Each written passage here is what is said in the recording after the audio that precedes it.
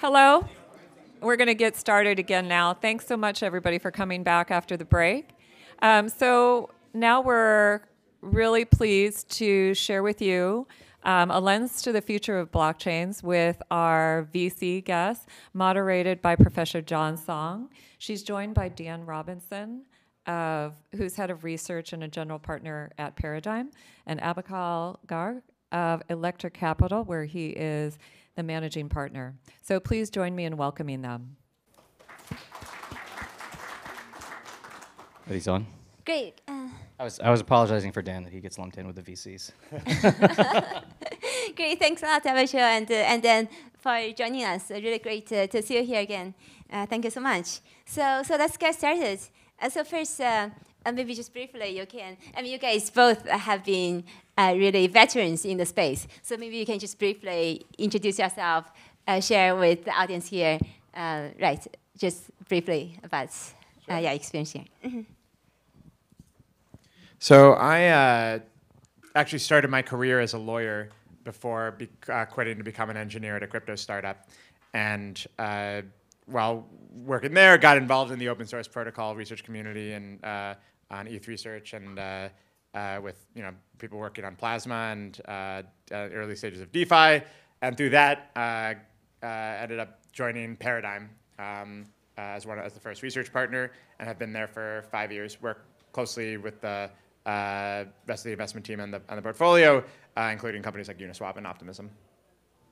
My background's mostly as an entrepreneur, and so I started and sold 2 companies. And when we were doing our second company, it was basically a way to orchestrate a lot of GPUs across a lot of different data centers, which turns out is useful again 10 years later.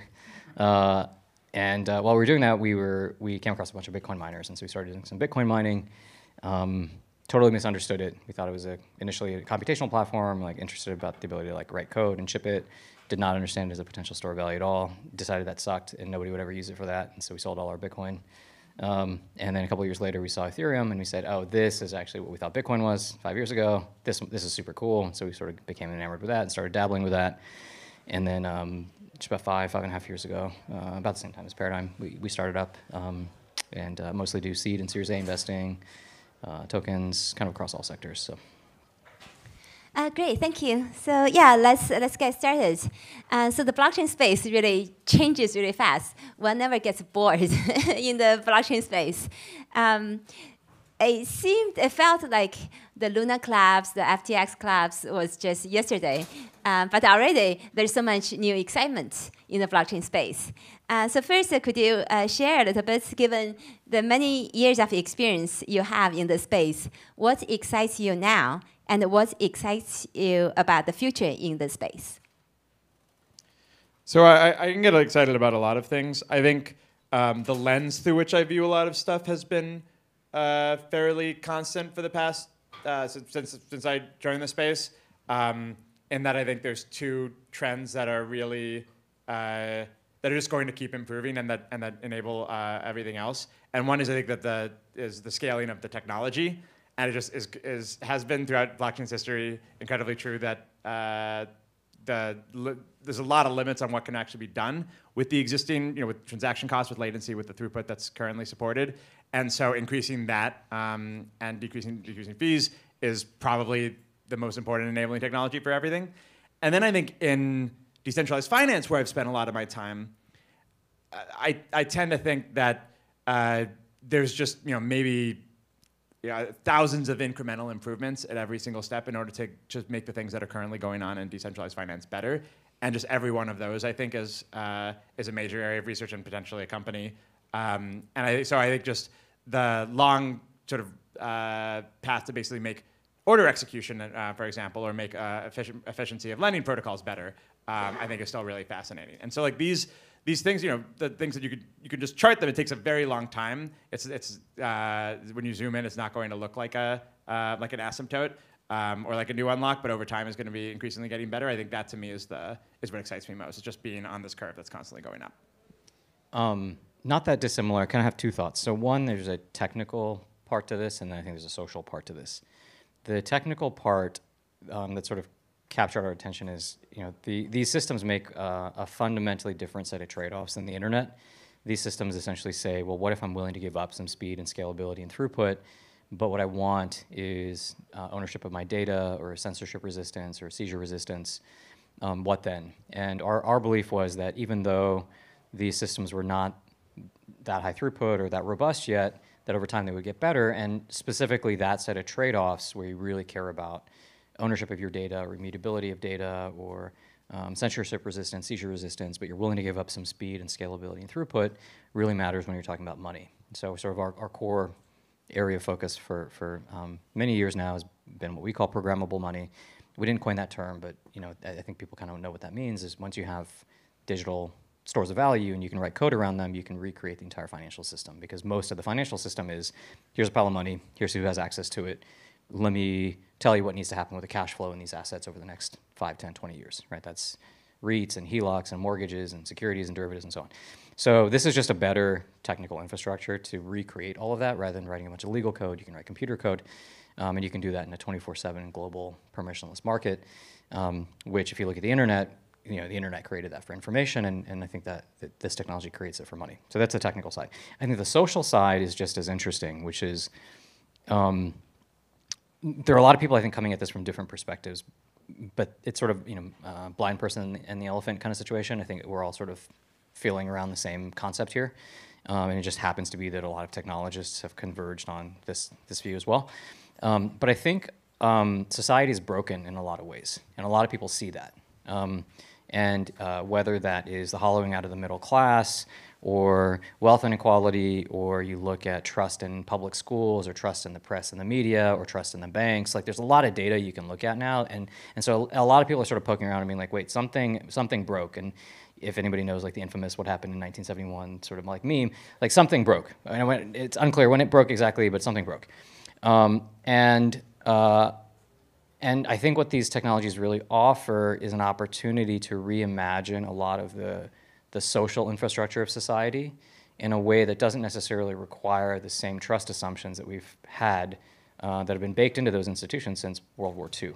And so as much as this is a technical movement, I think it's a social movement where a lot of people are saying, actually, we need to reimagine some of these fundamental institutions in society, and we need to design them in such a way that we avoid the concentration of power and the consequences that come from that in the legacy systems, which worked really well from like post-World War II to like 1980 or something, 1985. These systems worked really well, but then they kind of broke, and we need to reimagine them. And so policymakers are seeing that in various ways and trying to fix it, and writers are seeing that, and economists are seeing that, and technologists are seeing that. And I think this is the technologist's approach to, well, what if we could reimagine these systems in a way that removed those power centers and got rid of that concentration of power and structurally made it so that you couldn't. And that's a really interesting thought exercise, I think, is the technology allowing you to express this sort of like social belief system. Great, thank you.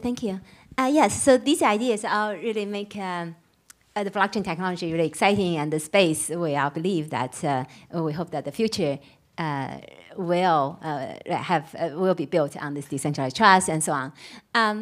And also even including in our own DeFi MOOC, like the first lecture, I talk about why decentralized finance infrastructure actually makes sense, can significantly simplify the entire finance infrastructure stack. But however, if we look at the adoption, again, so in the earlier panel we talked about, briefly talked about like blockchain versus AI, how things, they are both really fast evolving space, but also very different. So if we look at, for example, the adoption in AI, the kind of numbers that we are talking about, so for example, Midjourney is the largest, has the largest Discord server, and the OpenAI, ChatGPT is the fastest growth app, which grew to 100 million users in 2 months. So this is the kind of numbers we are talking about in the AI space. And we can look at numbers in the blockchain space as well. So the question is, what do you think?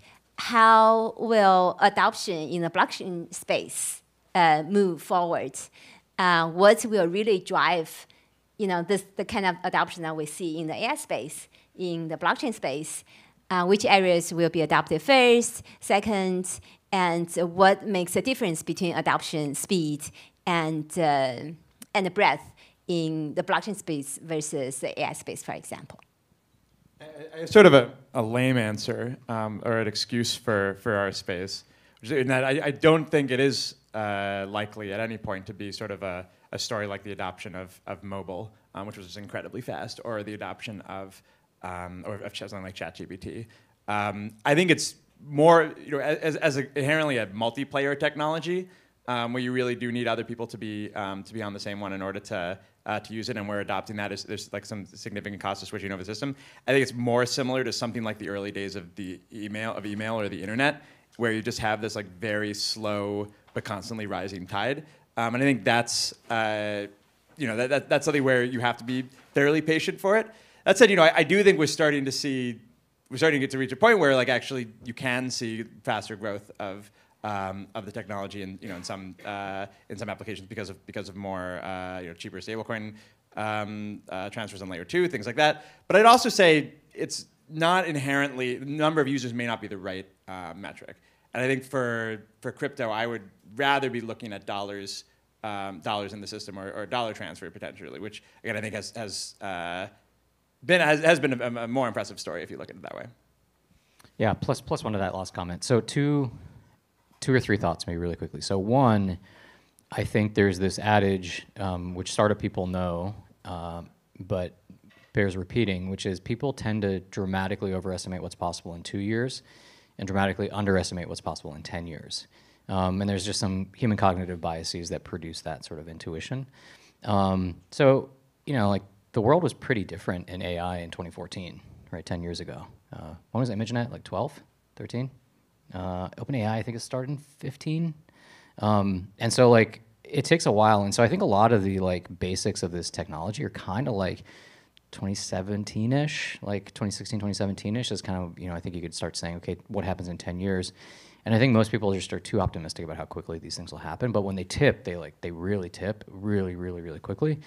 And I think we're starting to get to that point. And so I think it's an easy out in some sense, and so ask me again in 5 years, but I would not be surprised if in the next couple of years you sort of start to see some of those tipping points. One data point of evidence here might just be like if you look at the number of registered users on Coinbase, or you look at the number of users who hold some sort of US dollar stablecoin, and how quickly those things can grow, especially in an up market. Okay, so that's one set of observations. Timing is always tricky, but generally people underestimate what's possible in 10 years and are sort of too short-term optimistic. And these things really require patience. Another good example is like self-driving. Like I was a seed investor in a company called Cruise. You actually have self-driving cars now, but that was 2014, right? It was about 10 years. And people got way over their skis, and even by like 2017, people were like, this is never gonna happen. And here we are 10 years later, and it's actually happening. You can actually take a self-driving car. So something like that I think it bears repeating. Okay, second thought is there's an interesting question here of what does it mean to be a user? And I think this is what partly what Dan is getting at is like, I actually think the US dollar is a consumer use case. And there are many, many millions of users in the world that want dollars, that can't get dollars today, and this is the easiest way to get dollars. There's a great irony, I think, if anybody knows, Elon has this sort of saying, it's like the funniest outcome is the most likely, or the most ironic outcome is the most likely. And I think it's just kind of ironic that maybe the killer use case for this stuff is the US dollar, given what Satoshi's intentions were when he started this. It's kind of funny that might be the killer use case. But yeah, I think like 1 to 3 billion people want dollars. You can now text somebody some dollars, and it's just a cryptographic hash, and there's nothing any government can do to stop it, and that's pretty powerful, actually, without shutting off the internet. And so there's this question of like, how do you define a user here? And I think you can make an argument that actually you might already be at something like 50 million users, because all these people using Tether. Like if you look at the data, people may not realize this, but if you look at USDT plus USDC, I think it's at an all-time high right now. Like it's actually bounced back from 21, 22.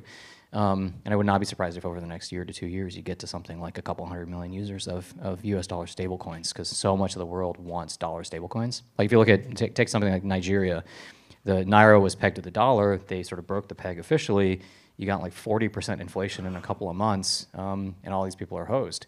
All of those people would much rather have dollars, and now they can get them. So that's kind of the second observation is I think the way we as Americans often think about users is sort of from our lens, and we don't really, most people who are Americans don't actually understand the dollar. And I think that's actually a killer consumer use case. The third thing I'll note is it's possible that it's not through DeFi that you get consumer adoption, but it's through NFTs. And if you look at kind of where volumes are today on NFTs, I think we launched a small data site called nftpulse.org, and you could just go look at the numbers. But we're not back at transaction volume numbers that we were in 21. Like billions of dollars a week in transaction volume. But if you look at revenue numbers, we're actually doing really well, and it's because the Bitcoin NFT ecosystem really took off with ordinals, and those have fees. And so if you look at marketplaces like Magic Eden, where Paradigm and Electric are both investors, just disclosure. They're doing record numbers. And if you look at those numbers in terms of like revenue numbers, they're bigger than eBay was at IPO. It's just like, I think we've forgotten what an early market looks like. So you can go back and read like the S1 prospectus from eBay in like 1996.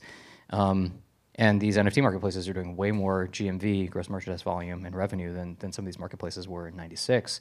But nobody in like 96, 97 that looked at those numbers thought that those things weren't real. It really is a question of like, what is the forward-looking compound growth rate? Like, can you sustain forward-looking growth? So I would argue actually we probably have something like a GPT-2. If you look at like the NFT market right now, there's like a decent number of people that are like, hey, this is real. And now it's really a question of what does that growth rate look like going forward for the next 3 years? One issue is arguably I think crypto has grown too fast at several points in its history, and that NFTs sort of had a going mainstream moment in 2021. Yeah. And when it was probably before they were ready for it. Yeah. And like a lot of the time, a lot more money has ended up flowing into crypto faster than it would have in any other. This is also a really good point. Tech cycle. Yeah, I really agree with that. I think there's because so much of the use case does involve moving money around. I think so much money flows into this space before the tech is ready, or before the infrastructure is ready, or before the user experience is ready, or before the companies are ready. And so the degree of difficulty I think that founders have to deal with in this space is just, it's next level. Like operationally, how you have to deal with running a business is just so much harder in this space than other spaces because of this. Because all of a sudden you can go from $0 in revenue to like $200 million run rate in 3 months, and then 18 months later, you're back at like 8 million run rate. It's just like the volatility in the business is so crazy because the internet's wired up now, right? So it's just like the money can flow so quickly. But actually, often I think works to the detriment. Yeah, it's an interesting thought exercise. Like if we were in the mid 90s right now, there just wouldn't be that many people on the internet, and there wouldn't be that much money flowing. And so relative to how many people are here, the expectations would be way, way lower. It's just like everybody can now see that this is happening, and then billions of dollars can flow in really quickly. So the expectations get totally out of whack with what's possible with the tech. And so it's a little bit sort of unfair to the technology and the technologists who are building, because that has its own pace. You can't like do 10 years of research in a year. It just takes 10 years. Great. Yeah, thanks a lot for sharing the perspectives. I think these are really valuable for the audience.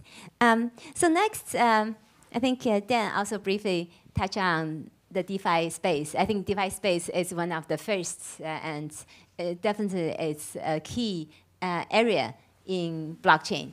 And earlier we had DeFi Summer, we had this explosive growth in DeFi, and a lot of innovations happened in DeFi. So can you talk a little bit in terms of what you see as next steps, and also in the future? Are we seeing, most of the, the big innovations have already been done? It's mainly just incremental improvements, like you said, like 1,000 maybe small improvements just to get things up there, or you see there are still significant innovation missing? And what do you see in 5 years, like where the DeFi space is going to be like? In the interest of like allowing myself to be proven horribly wrong, I will say I think for the most part, I think we know what people will be doing and what the core functions of DeFi will be. And this is in some permutations, trading assets, borrowing against assets, and using synthetic assets, including stablecoins. Those to me, and like maybe a couple others that are kind of in the same realm of use cases those are likely to be. This is the subject of decentralized finance going forward, and that's partly because I think it matches roughly the substance of centralized finance, but with its own quirks. So I'm when people say like, oh, like brand new like DeFi primitive or something, like very often they're just remixing the same ingredients. But then I think that's okay. And B, I think there's a ton of revolution to be had in how those things are done. I think we're nowhere close to the final form for how decentralized exchanges work, for how decentralized lending works. And so I think the space is wide open for huge improvements in it. And hopefully some of that will, I think, still come from people who have already been active in the space. But I think a lot of it will come from new players in the space. And I think, so I would just say, like, if you're interested in like going into DeFi, you shouldn't be saying like, oh, like it's all already picked over and like I need to find something completely new and different. It's like there's just 1,000x improvement in how things are done to be had. One way to think about this, and generally speaking in markets, is kind of like we were talking about, people underestimate what's possible in 10 years. The reason for that is that these markets tend to grow exponentially, and humans have really bad intuitions for exponential growth, as evidenced by COVID.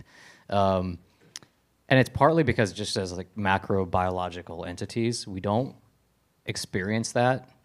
And, like go to sleep one day and then there's a tree outside your window that wasn't there yesterday. That's just like, that's not how biology works. It obviously at a microbiology scale does work that way with bacteria, but that's not our intuition. So like our primate brains don't know how to handle exponential growth. But these markets are exponential. And it often feels absurd to stand at a moment in time and then look forward and extrapolate exponentially because the numbers feel absurd. But actually, if you look at the history of software, like at every moment in time, that was actually the right thing to do. Like you should have stood in like 1998 and extrapolated exponentially, and you would have gotten to like Amazon is going to be $1 trillion company, but you would have sounded like a raging crazy person. Like you might as well be standing on the street corner and like yelling, right? It's just like you'd sound like a total crazy person saying that. But that was actually the right answer. And so what that means today is if you just think about how many people are here and how many dollars are here, if you extrapolate forward, like these protocols are like 1/1000th as big as they'll be, just given exponential growth and how many people will come in and how many dollars will come and so on, right? And there's, you look at Facebook, look at YouTube, look at NVIDIA, like just these markets often are much, much, much bigger than people anticipate. So that's kind of, I think, part of the reason why is our intuitions around exponential growth are not very good.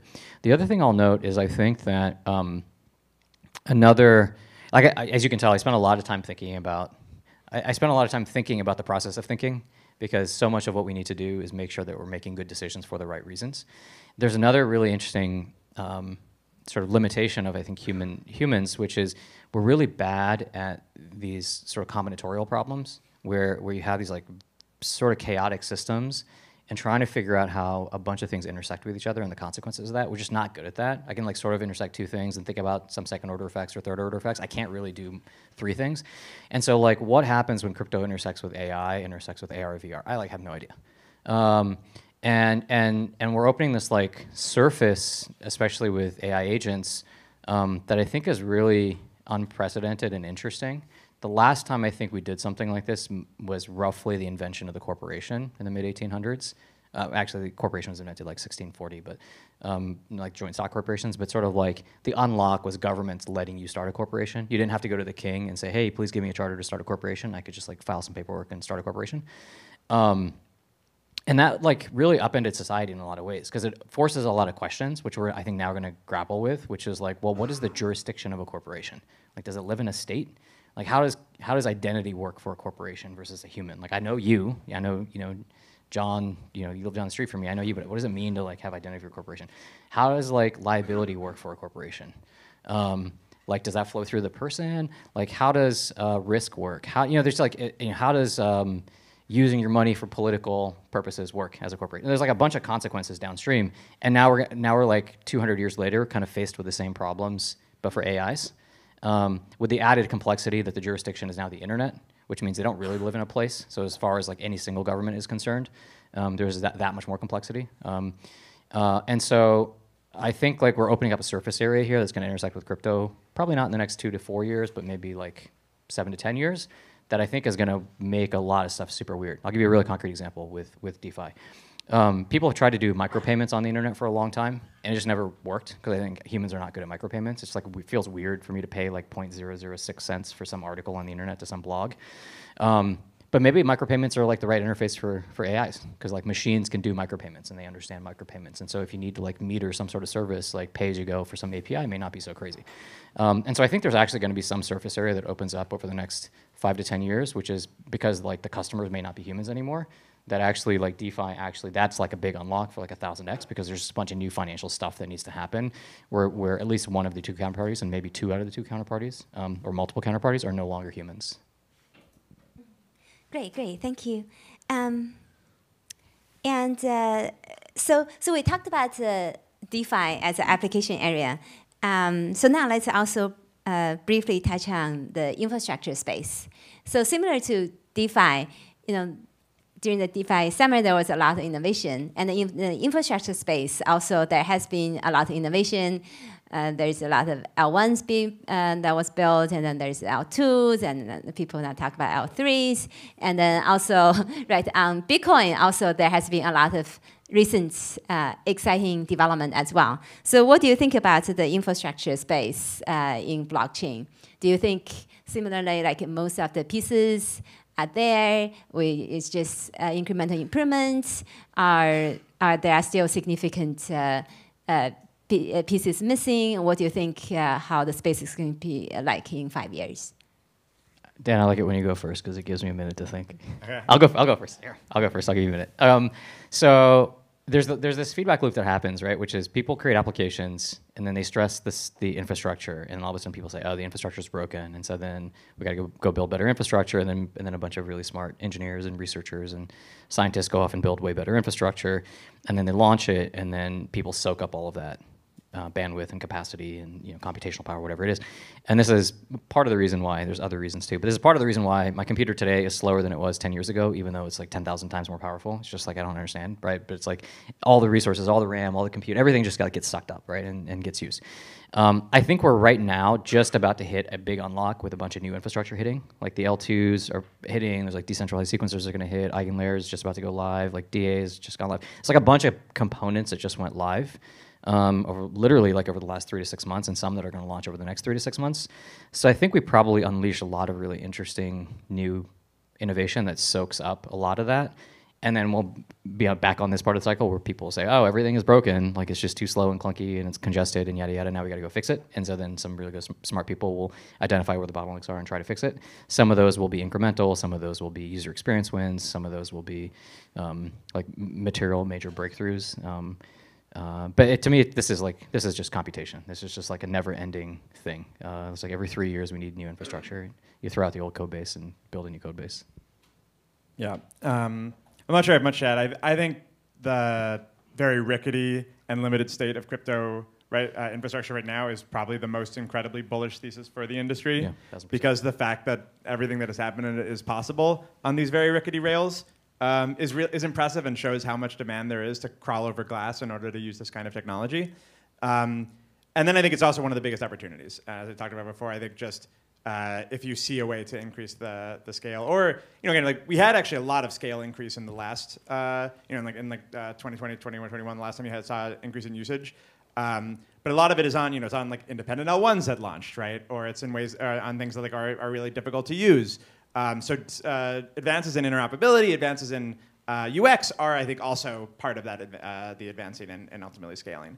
So yeah, I think it's really. I think it's probably the biggest opportunity. I'm just trying to figure out how to make blockchain scale, and I think there's still just a lot of room in it. Great, thank you. So now let's move to the last question. We talked about decentralization and AI, the two different spaces, and of course, there's a lot of excitement at the intersection. At least people try to make excitement at the intersection between the two as well. Could you share your thoughts about the relationship between these two spaces, how different they are, and what you think may be exciting in at the intersection of the two, or you think it's mostly just hype, this decentralization and AI space? Also in the interest of, again, showing myself, making a concrete prediction that would be wrong, I think the very unique intersection of crypto and AI is going to take a while to play out, in part because I think both technologies are really early. People have been experimenting with AI agents for crypto, but that's like by far the easiest way to lose all your money immediately is to give access to a wallet to an LLM and tell it to try to do something. I think neither area of tech is really ready for the intersection of it to be even like stable or able to do something. I think there's a lot of ways in which AI is an enabling technology for crypto, and like the most prosaic is as a horizontal technology just for building. And so like I write a lot more code much faster because you can use Copilot now. I think there's ways maybe AI can be used to help find bugs in smart contracts, and I think there's interesting possible sort of specific technologies there. But that's something that AI is really doing for the entire tech industry. And then I think crypto as an enabling technology for AI, with having being able to like make payments to someone in order to use an AI model, right? Like the same things that crypto does for everything, doing for AI. So both of these, as I think there'll be customers in one industry for products of the other. But in terms of decentralized AI, my view is I think technology is inherently decentralized. For the most part, by default, it's pretty hard to keep technology in a box, and two people can use the same technology independently. It's non-rivalrous, and so for the most part, with some exceptions, like that's been the historical state of technology. I think the novelty of crypto wasn't that it was like, oh, this is the first time we have decentralized technology. It was decentralizing something consensus that had previously been thought to be basically impossible to decentralize. It's like this is the one thing you need centralization for. But in fact, like Bitcoin and Ethereum as technologies are kind of centralized. They're saying like, we all have to be using the same ledger. You all have to use this one in order to interact with each other. And I think for the most part, AI is not like that. You don't need to reach consensus on an AI in order to use it. You can just like have your own AI, or you can use it sort of independently. And so like, I think there's an awkward fit in trying to like say decentralize AI, where often people trying to do it are ending up making it, basically having to fit it into this model. We make it more centralized in order to like fit it on a blockchain. And I think you should avoid trying to do that. Yeah, a couple things I generally agree with that. I think, Don, your specific question, I think like 90% hype, 95% hype. It's mostly hype right now. Very reminiscent of the ICO bubble, very reminiscent of the AI bubble. Most of this stuff is not going to work, but it's a good way to raise money from people who don't think that deeply about these things. So you get sort of opportunists that come out and take advantage of that. Now that being said, I do think plus one to everything that is sort of like these two ecosystems are customers of each other's technologies. So like cryptography, it's like, okay, well, if you're gonna have deep fakes, you kind of want to have like a cryptographic signature for every video that the White House produces, so that you can't have some like here, it's not gonna be like President Biden says we're dropping a nuke, somewhere. It's going to be more like, oh, it looks like he's kind of having a stroke. Something you're like, maybe, and then that's going to get leaked, and then you had to like debunk that somehow. And so then you say, oh, well, you need like some sort of cryptographic signature, and then you're like, well, you want the social networks to be able to read that thing, so you probably want to publish it to some like open database that anybody can read from. Not just to whitehouse.gov, and then you're like, you really want that thing to be like immutable with like a really high cost, and you're like, oh, you're like kind of inventing a blockchain type of a system, right? So like as a customer of these technologies, it makes sense that like AI systems will need these things. And then kind of back to this idea of AI agents as entities, like a non-human, non-business entity that we have not yet sort of gotten our heads around. It opens up a lot of interesting questions, like probably KYC for an AI is going to be some sort of cryptographic based system. It's not going to be a social security number or a TIN that like, the state of Delaware issues you. It's probably the case that you have to think about how like payments work to these things in a non-jurisdictional way. They need command line wallets because they can't walk into a bank and get a bank account, right? So like a lot of the sort of like AI agents kind of stuff, I think 10 years from now, super interesting. The other thing I'll note is I think that one sort of conceptual model for this stuff too is that I think Dan's right that a lot of this AI stuff is decentralized by its very nature. And there's a really interesting like game theoretic thing happening here, which is people around the world have realized that some of these kinds of technologies are actually national security assets. So like a GPU is a munition, right, in the internet. And you gotta be really careful about who has GPUs, and you gotta be really careful about who has data centers, and you have to be careful about who has foundational models. And there's these sort of like really interesting geopolitical questions that come out of this. So for example, let's say you're a country in the Gulf, and maybe you're not a Sharia law country, but you have like deep roots in Sharia law. Do you really want a foundational model that's been trained by a bunch of tech bros in SF on a bunch of American propaganda? Probably not, right? So there's actually a very natural decentralizing force here, which is like these things are being thought of in the modern post-internet era as munitions and tools for national security, which creates a massive decentralizing force. But then that does open up a bunch of surface area because it's not likely going to be just 3 companies that win, right? Like every Gulf state needs its own models. The Nordics will have their own thing. Like Singapore will need to do its own thing. India is going to do its own thing. And so you end up with like actually a very fragmented market. And one of the things that these technologies are good at is this sort of interop. And so a lot of the tooling that we've created here in terms of like moving money around or assets or in this sort of global context is actually a very good fit if you assume that the AI landscape is going to be very, very fragmented because of the geopolitics of it all. It's like a very natural fit to slot in as an adjacency as well. Yeah, so there's some thoughts. Great, thank you. I think, it's such a stimulating conversation. I'd love to have it continue, but I know we are running out of time. So with that, let's thank our esteemed panelists. Great. Thank you so much. Thank you.